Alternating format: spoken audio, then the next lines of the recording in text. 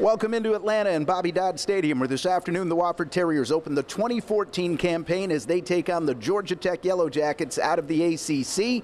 Wofford coming off a 5-6 performance a year ago, hoping for a bounce-back season, though it won't be easy against an FBS opponent on the road. Here are your highlights. Buckner approaches the football into it with his right foot. It's a deep line drive kick taken at the goal line, far side, slanting center of the field, 10-15, the return man to the 20, drives the pile forward to the 25, takes the pile with him to the 25 to the 30, out to the 34-yard line. That's Lorenzo Long. Wow, Lorenzo Long with a tremendous return to start the season. Tech started this drive way back at their 22, first and goal from the 4, handoff, Lasky, left side, touchdown Georgia Tech. So it'll be second down and 11 for the Terriers from their 24. This time a 4-receiver set, 2 either side for Jacks. 2 linemen down defensively for Georgia Tech. A single back alongside Evan out of the gun. Redshirt sophomore quarterback looking to throw. Now he's going to tuck it and run and has room. 25-30. Drags a tackler out across the 35. And 4 receivers again, 2 either side. Jacks from the gun. Flat pass near side. Will Irwin's got it for a first down. He's to the 50. Dives into Tech territory down to the 48. Second and 8 from the 46. Jacks. Quarterback draw out of the gun. 45-40. First down run for Jacks. Runs into his own man at the 35 to the 30. Evan Jacks all the way down to the 26-yard line. A 20-yard run for the quarter. This will be a 39-yard attempt out of the hold of reserve punter Brian Sanders. Comer's snap is a good one. Spot down. Kick on the way, end over end. Has the distance, and he got it. Welcome to college football, David Marvin. The Terriers are on the board. Second and 10. From the 23, fullback give, and Lasky will pull his way behind right guard to the 25, all the way out to the 29. A punishing run for Lasky. Dennis splits wide to the right, also a man slot right. Third down, half a yard for Tech from their 29. Handoff, and the B-back's going to get the first down as Lasky takes it out across the 30 to the 33. Odom finally finished him off. Clock running, 10:15 to play in the first half. Tech leading 7-3. Yellow Jackets 3rd and 5 at the Terrier 34. In motion right, one of the A-backs. Pitch away from Thomas, and that's a first down run to the near side for Bostic. 30-25, he's out of bounds at the 20.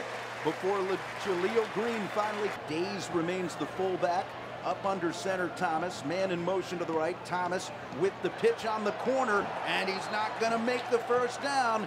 Charles Perkins cut out from under at the 13-yard line. Jim Dolanak, a reserve inside linebacker, a redshirt sophomore from Knoxville.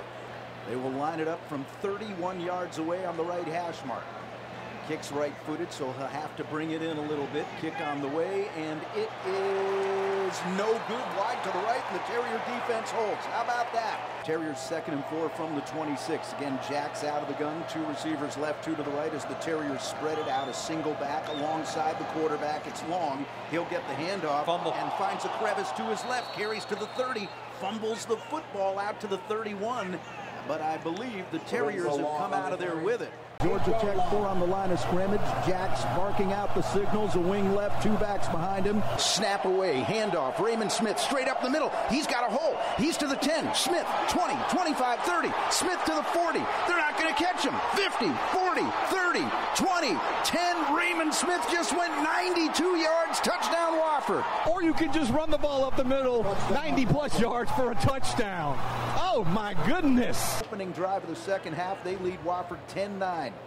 2 halves and a fullback. Thomas fakes the give. Quarterback keeper. He dives into the center of the line, and I don't think he made it. He's going to be spot down at the 37-yard line. It'll be 4th down and a yard.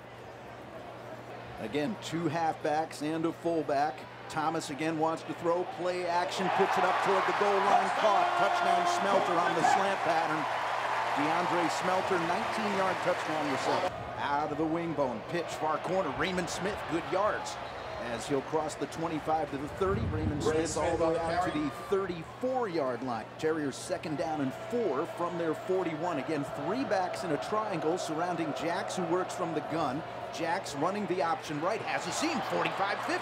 Jacks ahead to the 45. He is sandwiched down by a couple of guys in the defensive backfield at the 43 in the Georgia Tech end of the field. DJ White, the corner, was the first man there to get Evan Jacks, but Jack's showing a nice little burst, ran for 16 right there. Terriers 1st and 10 from the 43 in the tech end of the field. Play action for Jack's out of the gun, gonna throw it deep down the middle, incomplete at the 10-yard line. Leaping try by the receiver down there for Wofford. 2nd down and 10 from the 43 right hash. Again, Jacks with 3 backs in the triangle out of the gun. Pitch near corner after faking the dive. Room 40, 35. Out of bounds at the 33-yard line on that carry goes Will Gay. 51-yard try coming up for David Marvin.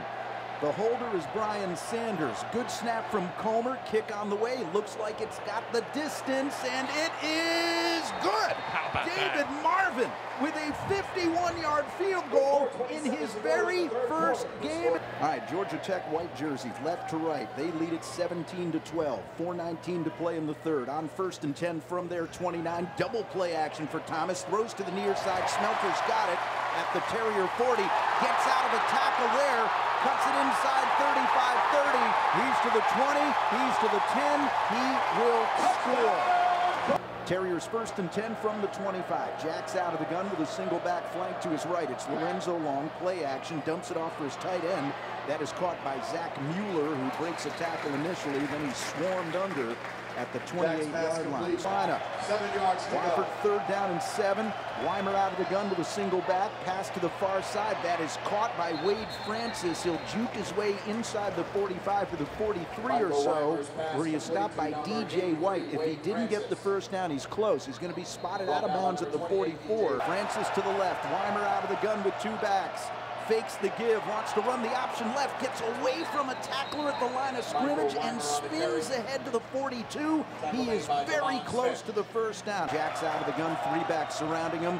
Fakes the dive to Long, wants to run the option left, looking for the seam. He is really slammed into, but he may have the 1st down as he's inside the 35, close to the 31-yard line. 2nd and 15 now from the Yellow Jacket 36. Again, 4 receivers, 2 either side for Jacks. Out of the gun, he'll take the snap with time down the middle, overshoots the receiver, but we're going to get a flag. Colvin was the intended target on a post pattern at the 10-yard line, and one of the Yellow Jackets just grabbed his leg, and there are 3 penalty markers. Pass interference, number 20 of the defense. Jacks will work from the shotgun, 2 backs behind him.